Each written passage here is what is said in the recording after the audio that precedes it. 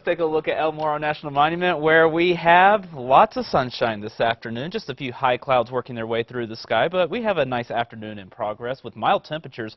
We're running around 10 to 15 degrees above average across western New Mexico this afternoon. Meanwhile, the view from Angel Fire Resort looking back toward the Moreno Valley, and we are looking at a temperature of 46 degrees, but the winds gusting up to 48 miles per hour as you head across northern high terrain. That's thanks to the cold front that's heading into your direction. In Albuquerque, not seeing winds quite as high out of the southwest at 6 miles per hour, but a little bit warmer, 52 degrees currently in the city.